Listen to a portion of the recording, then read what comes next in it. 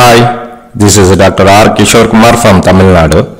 So இந்த வீடியோவில் உலகம் முழுக்க ரொம்ப ஃபேமஸாக இருக்கக்கூடிய ஒரு நாய் இனமான பாக்ஸர் அப்படிங்கிற ஒரு ப்ரீடை பற்றி டீட்டெயிலாக பார்க்க போகிறோம். இந்த பாக்ஸர் 19ஆம் நூற்றாண்டு காலகட்டத்தில் ஜெர்மனியில் ஒரு குறிப்பிட்ட சில பேரால் உருவாக்கப்பட்டு இன்னைக்கு உலகம் முழுக்க பரவி இருக்கின்றது. இந்த பாக்ஸரோட ஸ்பெஷாலிட்டி அப்படின்னு பார்த்தீங்கன்னாக்க நாக்கு ரொம்ப நீளமாக இருக்கும். மற்ற டாக் ப்ரீடை கம்பேர் பண்ணும்போது இதோட நாக்கு மிக நீளமாக இருக்கும். அடுத்து பாக்ஸர்னு பேர் வர்றதுக்கு மிக முக்கியமான ஒரு காரணம், ஒரு குத்துச்சண்டை வீரரை மாதிரியே முன்னங்கால்களை கை மாதிரி யூஸ் பண்ணி நிறைய தட்டி விடுறது, தள்ளி விடுறது, பின்னங்காலை ஊனி நின்று முன்னங்கால்களை யூஸ் பண்ணி ஃபைட் பண்ணுறது, ப்ளே பண்ணுறது. ஸோ அந்த மாதிரியெல்லாம் இருந்ததுனால தான் அதுக்கு பாக்ஸருங்கிற ஒரு நேம் வருவதற்கான ஒரு முக்கியமான காரணம். ஸோ இந்த பாக்ஸர் டாக் ப்ரீடை எப்படி உருவாக்குனாங்க அப்படின்னா, ஸோ அந்த காலகட்டத்தில் ஜெர்மனியில் புல்லன்பைசர் அப்படிங்கிற ஒரு மாஸ்டிப் டைப் இருந்துச்சு. அதை வச்சு நிறைய வேட்டைக்காக பயன்படுத்திக்கிட்டு இருந்தாங்க. மான் வேட்டை, பன்றிகளை வேட்டையாடுறது, கரடி வேட்டை, அதுக்காக அந்த புல்லன்பைசரை பயன்படுத்தினாங்க. அது ஒரு மாஸ்டிப் டைப்னா தலை ரொம்ப பெருசாக இருக்கும், பாடி ஹியூஜாக இருக்கும். ஸோ நம்ம ஊரில் உள்ள புல் மாஸ்டிப் அந்த மாதிரி ஒரு அப்பியரன்ஸில் உள்ள ஒரு டாகை தான் அந்த காலகட்டத்தில் வேட்டைக்காக பயன்படுத்திக்கிட்டு இருந்தாங்க. ஸோ அதிலிருந்து பார்த்தீங்கன்னா பெல்ஜியத்துக்கு எடுத்துக்கிட்டு போய் பிராபன் அப்படின்னு சொல்லுவாங்க. பிராபன் அந்த ஏரியாவில் ஸ்மாலர் சைஸ் புல்லன்பைசரை உருவாக்குனாங்க. ஸோ ஒரிஜினல் ஆக்சுவலி இருந்த புல்லன்பைசர் ரொம்ப ஹியூஜாக இருக்கும். ஸோ அடுத்த கட்டத்தில் பெல்ஜியத்துக்கு கொண்டு போய் பிராபாண்ட் அப்படிங்கிற ஒரு இடத்துல ஸ்மால் சைஸில் ஒரு இந்த புல்லன்பைசர் பிரீடை உருவாக்குறாங்க. ஸோ அதே சமயத்தில் யூகேயிலிருந்து, இங்கிலாந்துலேருந்து அந்த புல்டாக்ஸ்னு சொல்லக்கூடிய அதுவும் மாஸ்டிப் டைப்பு ரொம்ப ஷார்ட்டாக இருக்கும், பல்காக இருக்கும். ஸோ அந்த ப்ரீடை இம்போர்ட் பண்ணி இது ரெண்டுக்கும் இடையே இனக்கலப்பு செய்து தான் இந்த பாக்ஸர் ப்ரீடை உருவாக்குனாங்க.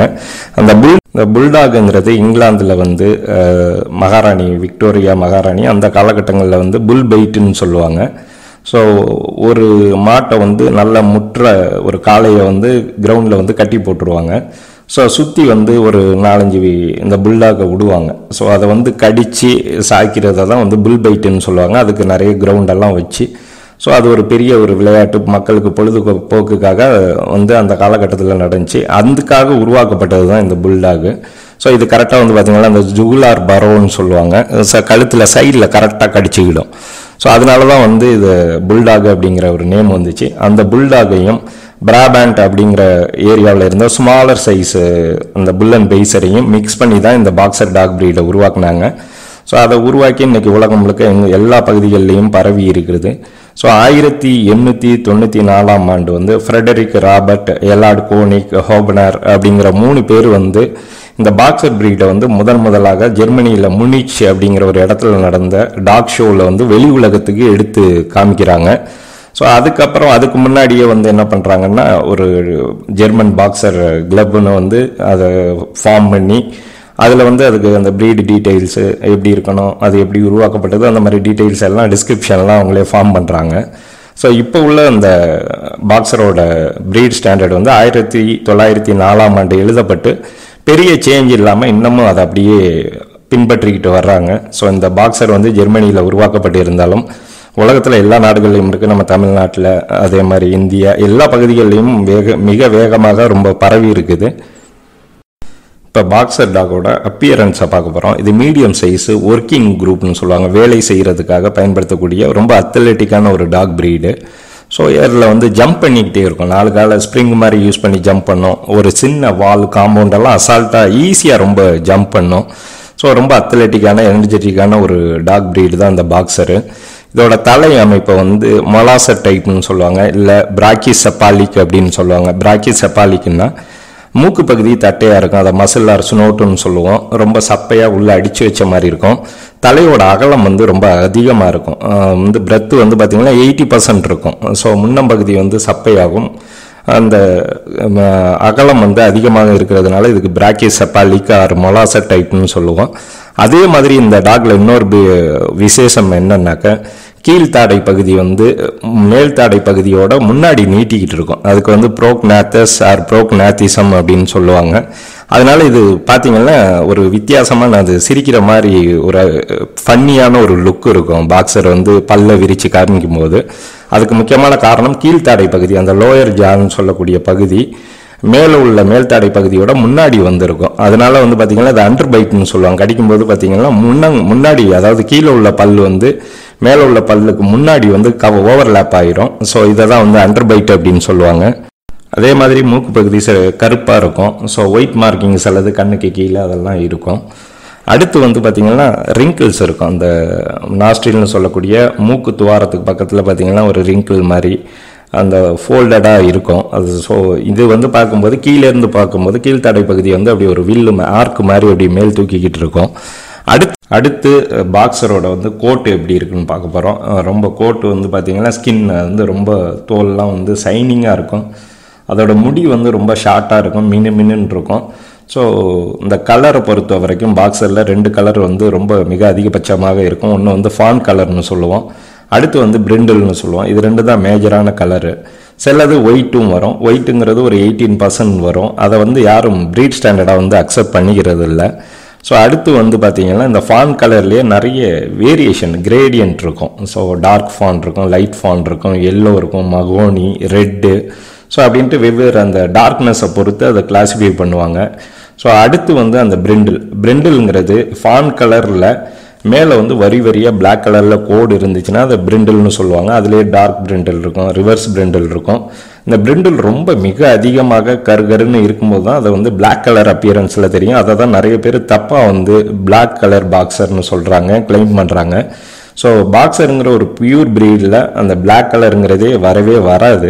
ஸோ அப்படி வரும் பட்சத்தில் அது வந்து ஒரு வேறு ஏதாவது ஒரு ப்ரீடோட பிளாக் கலரில் உள்ள ஒரு ப்ரீடோட மிக்ஸ் பண்ணதாக இருக்க தான் வாய்ப்பு இருக்குது.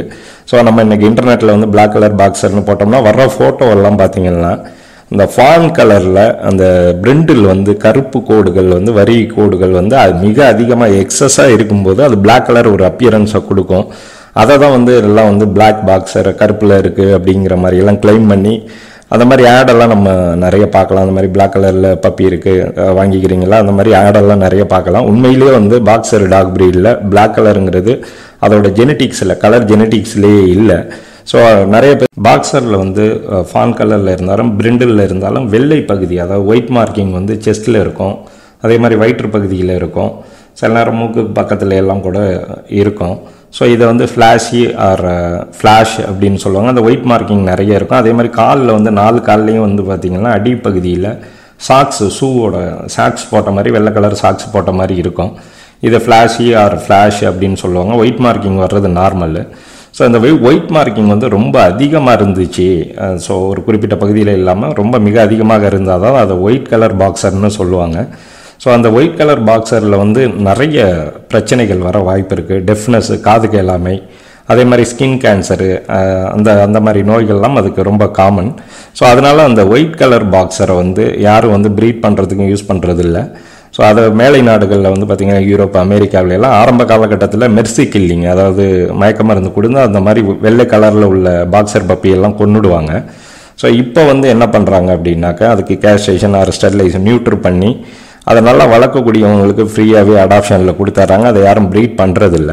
உலகம் முழுக்க பிறக்கக்கூடிய அந்த பாக்ஸர் குட்டிகளில் வந்து பார்த்திங்கன்னா 18% வந்து பார்த்திங்கன்னா ஒயிட் கலரில் தான் பிறக்குது. ஸோ அதுக்கு நிறைய அந்த மாதிரி ஜெனட்டிக் ரிலேட்டட் காது கேளாமை, அந்த ஸ்கின் கேன்சர்லாம் வர்றதுனால அதை யாரும் ப்ரீட் பண்ணுறதில்ல. இன்னொரு விஷயம் என்னன்னாக்க இந்த ஒயிட் கலர் பாக்ஸர் வந்து அல்பினோ அப்படின்னு நம்ம கிளைம் பண்ண முடியாது. ஏன்னா இந்த வந்து அல்பினோங்கிற அதை ராஜபாளையம் மற்ற பியூர் அல்பினோவில் மெலனின் பிக்மெண்ட் சுத்தமாக இருக்காது, நோஸ் எல்லாம் பிங்காக இருக்கும். ஆனால் இதில் வந்து பார்த்திங்கன்னா இது பைபால்டி ஜீன்னால் வரக்கூடியது. அந்த மசில் நோஸ் எல்லாம் வந்து பார்த்திங்கன்னாக்கா பிளாக் கலரில் தான் இருக்கும். அடுத்து என்னன்னாக்கா ஸோ அந்த ஒயிட் பாக்ஸர்ஸில் வந்து ஃபுல்லாகவே வந்து ஒயிட்டாக இருக்கும், அங்கங்கே சில மார்க்கிங் எல்லாம் இருக்கும், மிக்ஸ் பண்ணியிருக்கும். இன் ஜென்ரல் வந்து இதை யாரும் ப்ரீட் பண்ணுறதுக்கோ அதை ப்ரீட் ஸ்டாண்டர்டாகவோ அக்செப்ட் பண்ணிக்கிறது இல்லை. இதில் நிறைய அந்த மாதிரி ஆரோக்கியம் சம்மந்தமான ஸ்கின் கேன்சரு, அதே மாதிரி டெஃப்னஸ், காது கேளாமை, பிளைண்ட்னஸ் இதெல்லாம் வர்றதுனால இதை யாரும் ப்ரீட் பண்ணுறதில்ல, அதை ப்ரீட் ஸ்டாண்டர்டாகவும் அக்செப்ட் பண்ணிக்கிறது இல்லை. ஸோ ஏற்கனவே சொல்லியிருந்த மாதிரி பிளாக் கலருங்கிறது வந்து ஃபான் கலரில் வந்து மிக அதிகமான பிரிண்டில் பிளாக் கலரில் பிரிண்டில்ஸு வரிகோடுகள் இருந்தால் அது பிளாக் கலர் அப்பியரன்ஸில் வரும். உண்மையிலேயே பாக்ஸரில் ஒரு பியூர் ப்ரீடில் அந்த பிளாக் கலர் வரவே வராது. ஸோ அடுத்து வந்து பார்த்திங்கன்னாக்கா பாக்ஸர் டாகோட வெயிட்டை வந்து பார்க்க போகிறோம். மேல் வந்து ஆல்மோஸ்ட் 25 to 35 இருக்கும். ஃபீமேலோட வெயிட் வந்து பார்த்திங்கன்னா உடல் எடை வந்து சராசரியாக வந்து 25லேருந்து 32 வரைக்கும் இருக்கும். அதே மாதிரி பாக்ஸர் மேலோட ஹைட் வந்து பார்த்திங்கன்னா 22-25 இன்ச் இருக்கும். அதே மாதிரி பெண் நாயோட பாக்ஸரோட ஹைட்டு வந்து பார்த்திங்கன்னா 21 to 24 இருக்கும். ஸோ ஆவரேஜ் லிட்டர் சைஸ் அப்படின்னு பார்த்தீங்கன்னா லிட்டர் சைஸுங்கிறது குட்டிகளோட எண்ணிக்கை வந்து 6லேருந்து 8 வரைக்கும் இருக்கும். ஸோ இதோட லைஃப் ஸ்பேன் அப்படின்னு பார்த்தீங்கன்னாக்கா ஒரு 10 to 13 இயர்ஸ் சொல்லலாம். ஸோ நம்ம இந்தியா மாதிரியான வெப்பமண்டல பகுதிகளில் வந்து இதுக்கு நிறைய அந்த மூச்சு விடுறதுல சிரமங்கள்லாம் நிறைய இருக்கும். ஸோ வெயில் காலத்தில் ரொம்ப கஷ்டப்படும். அடுத்து என்ன விஷயம் அப்படின்னா இதுக்கு இதயம் சம்பந்தமான நோய்கள் வந்து நிறையா வர வாய்ப்பு இருக்குது. ஏன்னா மூச்சு விட ரொம்ப கஷ்டப்பட்டு மூச்சு விடுறதுனால பிராக்கிசபாலிக் ப்ரீடாக இருக்கையில் ஸோ இதுக்கு இதய சம்பந்தமான நோய்கள் நிறைய வர வாய்ப்பு இருக்குது. அதே மாதிரி வந்து பார்த்திங்கன்னா ஸ்கின் கேன்சர் ரொம்ப காமன். இந்த பாக்ஸரை பொறுத்த வரைக்கும் ஒரு 8-9 வயசானாக்க தோல் சம்மந்தப்பட்ட அந்த கேன்சர்னு சொல்லக்கூடிய புற்றுநோய் வருவதற்கான வாய்ப்புகள் மிக அதிகம். ஸோ அந்த பாக்ஸர் டாக் ப்ரீடு வந்து ரொம்ப அத்லெட்டிக்கான ஒரு டாகு, எனர்ஜெட்டிக்கான டாகு, ரொம்ப ஆக்டிவாக இருக்கக்கூடிய லைஃப் ஸ்டைலில் இருக்கக்கூடிய ஒரு டாகு. ஸோ இதுக்கு வந்து நீங்கள் வீட்டில் வளர்க்கணுன்னா வீட்டை சுற்றி கொஞ்சம் நிறைய இடம் இருக்கணும். காம்பவுண்டடாக இருந்தால் இன்னும் ஈஸியாக இருக்கும். ஸோ இது ஜம்பிங், அதாவது ரொம்ப மேலே வந்து குதிக்கும், பயங்கரமாக ஜம்ப் பண்ணிக்கிட்டே இருக்கும். ஸோ ஓரளவுக்கு காம்பவுண்ட்லாம் உயரமாக இருக்கணும். அதே மாதிரி வந்து வெயில் காலங்களில் வந்து நிறைய வெயில் வராமல் இருக்கிற மாதிரி பார்த்துக்கணும். ஏன்னா ஹீட் ஸ்ட்ரோக் ரொம்ப காமன். இந்த மாதிரி மொலாசர் டைப்னு சொல்லக்கூடிய அந்த மூக்கு பகுதி சப்பையாக இருந்துச்சுனாலே இந்த மாதிரி பிரச்சனைகள் நிறைய மூச்சு விடுறதுல பிரச்சனை அது மாதிரியெல்லாம் வர வாய்ப்பு இருக்குது. ஸோ இதுக்கு வந்து பார்த்திங்கன்னா அதாவது அப்பார்ட்மெண்ட்டில் எல்லாம் இதை வளர்க்குறது ரொம்ப கஷ்டம். ஏன்னா ஜம்ப் பண்ணி ஓடிக்கிட்டே இருக்கும், ஒடியாந்துக்கிட்டே இருக்கும். அதே மாதிரி ரொம்ப வளவளப்பான டைல்ஸ் உள்ள அந்த தரையிலெல்லாம் டைல்ஸு மொசைக்கிலையெல்லாம் வளர்க்குறது கஷ்டம். அடுத்து வந்து குழந்தைங்கள்ட்ட இருந்து எல்லாருக்கிட்டையுமே ரொம்ப அஃபெக்ஷனேட்டாக இருக்கும். சில டாக்ஸ் வந்து பார்த்திங்கன்னா நல்லாவே கார்டிங் நல்லா பண்ணும். ஸோ இந்த ஸ்ட்ரேஞ்சர்ஸை எல்லாம் பார்த்தாக்க ரொம்ப அதிகமாக கடிக்கலனாலும் ஸோ ஓரளவுக்கு எல்லாரையும் வந்து ஸ்ட்ரேஞ்சரை பார்த்தா குலைக்கிறது, மிரட்டுறது, அந்த மாதிரி ஆக்டிவிட்டீஸ் எல்லாம் இது இருக்கும். ரொம்ப அஃபெக்ஷனேட்டான ஒரு ப்ரீடு. ரொம்ப ஃபேஸ் எல்லாம் பார்த்திங்கன்னா ரொம்ப ஃபன்னியாக இருக்கும். அதோட ஆக்டிவிட்டீஸ் எல்லாம் முன்னங்கால்களில் வந்து அதிகமாக யூஸ் பண்ணி தட்டி விடுறது, விளையாடுறது. ஸோ நீங்கள் இப்படி எடுக்க போனீங்கன்னா அவங்க ஒரு பாக்ஸர் மாதிரி டிஃபெண்ட் பண்ணுறது. ஸோ அந்த மாதிரி பார்க்குறதுக்கு ஒரு க்யூட்டான ஒரு டாகு. ஸோ இதை வளர்க்குறதுக்கு முன்னாடி அதுக்கு தேவையான ரெக்குயர்மெண்ட்ஸ் ஒரு கேஜி பாட்டமில் வந்து பார்த்திங்கன்னா நல்லா பலகையெல்லாம் போட்டு அது மாதிரி வச்சிங்கன்னா இந்த ஸ்கின் ப்ராப்ளம்லாம் வராது. ஸோ இந்த பாக்ஸர் டாக் ப்ரீடில் வந்து ரொம்ப ஹார்டான ஒரு சர்ஃபேஸில் வந்து தொடர்ந்து படுத்துக்கிட்டு இருந்துச்சுன்னா அந்த ப்ரெஷர் பாயிண்ட்னு சொல்லக்கூடிய எல்போ, அந்த சைடில் ஹாக் ஜாயிண்ட்டு, அந்த இடத்துல எல்லாம் தேஞ்சி ஸ்கின் ப்ராப்ளம் வர ஆரம்பிக்கும். அதே மாதிரி மேகட் ஊண்டும் அதில் ரொம்ப காமனாக நான் என்னோட எக்ஸ்பீரியன்ஸில் பார்த்துருக்கேன். ஸோ அதை மெயின்டைன் பண்ணுறதுக்கு அதே மாதிரி ரொம்ப சென்சிட்டிவான ஸ்கின்னு சொல்லலாம். ஸோ இதில் வந்து டெட்டால்ஃபெனாயில் அதெல்லாம் வந்து ஃப்ளோர் வாஷ் யூஸ் பண்ணிங்கன்னா கூட ஸ்கின் ப்ராப்ளம் நிறைய ரெட்னஸாக ஸ்டார்ட் ஆகும். அதுக்கப்புறம் அது ஸ்கின் ப்ராப்ளமாக கன்வெர்ட் ஆகிடும். ஸோ இந்த ப்ராப்ளம்லாம் இல்லாமல் உங்களால் வளர்க்க முடியும்னா இந்த பாக்ஸர் ப்ரீடை வந்து வாங்கி வளர்க்கலாம். இது ரொம்ப அஃபெக்ஷனேட்டான ஒரு ப்ரீடு. அடுத்து வந்து ப்ரைஸ் வந்து பார்த்திங்கன்னா பேப்பர் இல்லாமல், அதாவது வித்தவுட் கேசி பேப்பர்னு சொல்லுவாங்க, அவரேஜாக 10 to 12 அப்படின்னு கொடுக்குறாங்க.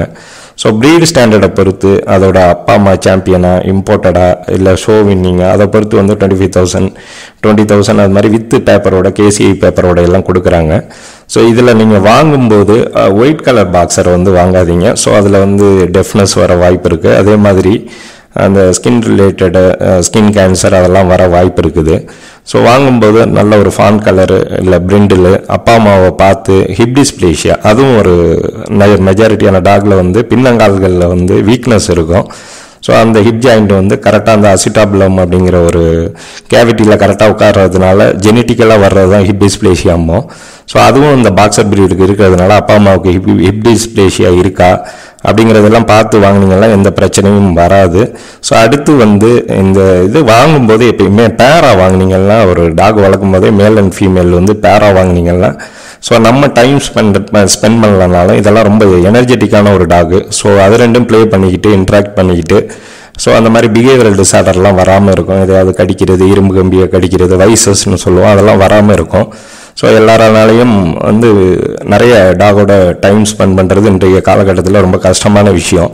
ஸோ வெவ்வேறு அப்பா அம்மா ஒரே லிட்டர்மெண்ட்லேருந்து ஒரே அப்பா அம்மாவுக்கு பிறந்த குட்டிகளை வாங்காமல் மேல் ஒரு பேரண்ட்ஸில் இருந்தோம், ஃபீமேல் வந்து இன்னொரு அன்ரிலேட்டட் அந்த மாதிரி ரிலேட்டிவ் இல்லாத பேரண்ட்ஸ்லேருந்து வாங்கி அதை வளர்த்திங்கன்னா ஃபியூச்சரில் ப்ரீட் கூட ஆகும். ஸோ அதுக்கு டைம் வந்து நம்ம நிறைய ஸ்பெண்ட் பண்ணலனாலும் அது எனர்ஜெட்டிக்காக இருக்கும், ரொம்ப சந்தோஷமாக இருக்கும். So thank you all.